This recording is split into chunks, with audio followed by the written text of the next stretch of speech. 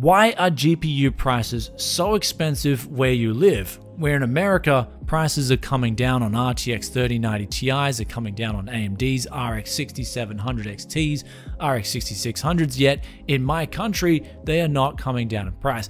Well, today's video, I'm going to help answer that question where it's not just the usual things in your country that may exist, like a VAT, which is essentially a tax that governments impose on imports, which will of course make products more expensive in general, but there's also some other factors at play here, which we'll discuss right after this sponsor spot. If you're looking for a feature-packed motherboard that won't break the bank, then today's video sponsor ASRock has you covered. With the B550 Riptide, you get access to PCIe 4.0, smart access memory, lightning game ports which separate the keyboard and mouse on their own controllers for no jitters, and an ASRock graphics card holder. Links in the description below to find out more. Welcome back to Tech Yes City, and GPU prices all around the globe, depending on where you live, you can get absolutely shafted, or you can get an even better deal than you can in America, where, for instance, I live in Australia. Usually, at the moment I'm in Japan, where prices are still pretty good here, but in Australia, I noticed for new graphics cards, we got some of the best deals in terms of RTX 3080s. They were coming under MSRP when we compare that to the dollar exchange price versus, say, the United States, where I've never seen an RTX 3080 come in under MSRP. And if it did, you would have just not heard about it, where in Australia, these prices actually came up every few weeks and you could reliably get a card under MSRP. But if we look at, say, parts of Europe, I know for a fact that people in Spain constantly complain here at Tech Yes City. They're saying, Brad, I can't get a GPU for a decent price. It's always a rip-off where I live. Italy's another example where prices are just ridiculously expensive. And I know this firsthand with Italy because when I went there for a gig I had to do for AMD, I decided to do a used parts hunt, which was pretty uneventful in that prices were a bit shaky in Italy. I couldn't really get good deals there, but I still managed to get some things. But ultimately, there are two big reasons why GPU prices are going to be higher in certain countries than other countries. Now, the first reason, and this is going to be the biggest reason in 2022 why your GPU prices are still significantly higher than the US, and that is a thing known as the DXY, or the dollar index. This tracks the strength of the United States dollar versus the rest of the world. And now, since the US dollar is the world's reserve currency, this means that companies like Nvidia, AMD, and Intel all conduct their main business through US dollars. So ultimately, that price of USD is going to ring through to the rest of the world. So for instance, if you've got an RTX 3080 Ti going for $1,000 in the United States, that is then going to be converted into whatever currency, whether it's euro or whether it's pound or whether it's Singapore dollars. That's then going to be converted in Nvidia's eyes to that local price, so they can still get that 1,000 USD. But then we have to, of course, add all those other factors, which we'll talk about later. But the main thing is this dollar index rules the world at this point in time.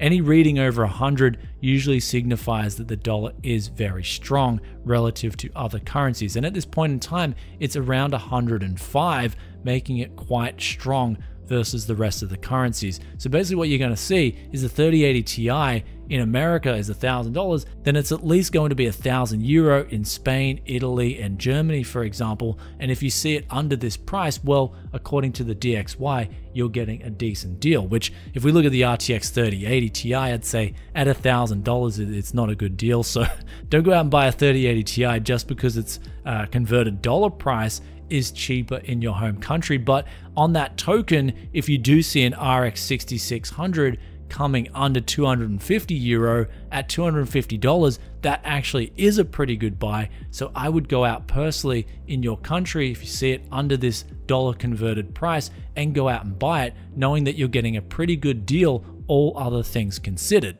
So that's the fundamentals to the pricing of USD versus other countries. But if we look at whether the dollar itself, the United States dollar, is that going to get stronger or is that going to get weaker? This is one of those things where I personally cannot predict the outcome of this because the actual system of money itself in the world is so complex. And there's a thing that sprouted up in the last decade called the shadow banking system. A lot of people have been talking about this in depth. And what we're seeing here is that this could go either way. The dollar could get a lot stronger in the coming years, or it could get a lot weaker a lot quicker. It just depends on whether, and ultimately I believe, on whether the Federal Reserve decide to stop the printers and keep them stopped for a number of years, or if they decide to ramp up the printers again, creating massive amounts of inflation, especially if the US government itself finances itself through this cheap printed money from the US Federal Reserve. There were point number one out of the way. Let's look at point number two. And this one relates to the country that you live in personally. Is there a lot of supply and ultimately demand for tech products in your country? For instance, in Australia, I believe there is a massive demand for PC gaming. And so nearly every individual I know has a gaming PC. And so with that makes a massive demand and a healthy market in Australia for PC gaming. But for instance, at the end of 2016, I went on a trip to, I think it's a French controlled island called New Caledonia. And this really opened my eyes because I could not find a PC store anywhere. There was no used market. In fact, the only products that I saw was at this one electronics store. And it was like literally, if you thought the pandemic pricing was bad for PC parts, New Caledonian prices were all day, every day, pandemic crypto mining prices. And so from what I gathered on this island was there just wasn't enough demand for gaming PCs and their associated products, meaning there's no real incentive for a business to start up there and supply the goods needed to start bringing in these products, at least to get products in at good levels where people want to buy them. So if we look at those two examples, Australia and New Caledonia, we can see that they're pretty much exact opposites of one another. In fact, I would say it's one of the cleanest examples in this video that I can give you, where we've got a massive per capita consumption of tech products in Australia, and then one of the lowest per capita consumption products in New Caledonia. And I believe most countries out there in the world will then slot somewhere in between Australia and New Caledonia, in that you've got to have the supply and demand there, and that'll relate to how much product is getting moved into that country, and then ultimately how good prices will be. The last thing to talk about in relation to point number two is the country itself and the costs associated in bringing those products into the country. I remember when I was in New Caledonia, I asked someone, okay, can I just buy products off AliExpress, for example, and build a gaming PC via just importing the products?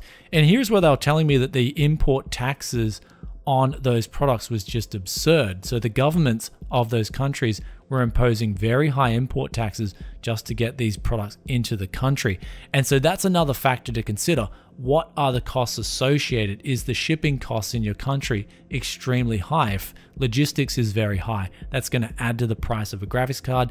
Are the import taxes very high? That's ultimately going to add to the price of a graphics card too. So back to the example of Australia, for instance, we've got an agreement with Taiwan and China where we can bring in the products if they're not produced locally in Australia, which graphics cards aren't, and they can bring these products in essentially tax-free. So if prices for tech products are extremely high in your country, what can you do to get access to better prices? And this is where I would suggest perhaps looking at if you have family members or relatives that live in other countries that can get access to much cheaper prices, especially versus your local currency, then you can perhaps do a deal with them where you can exchange some products from your country, send them over via gift, and they can send those tech products via gift to you, so you don't pay any of those import prices, and also ultimately you get a much better deal in that local currency due to the demand and ultimately the supply chains being a lot more efficient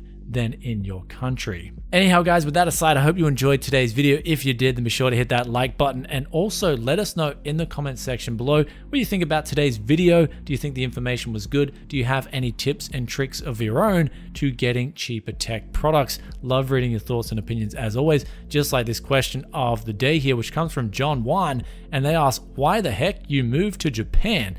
And I moved to Japan because I have my son who is a dual citizen. He's Australian and Japanese citizen, and he's currently living in Japan. And due to the pandemic, I couldn't see him for 2 years. And so now I'm seeing him, but I'm also mixing in a bit of work when I can. And hopefully you guys are enjoying that content, and I'll see you in the next one. Peace out for now. Bye.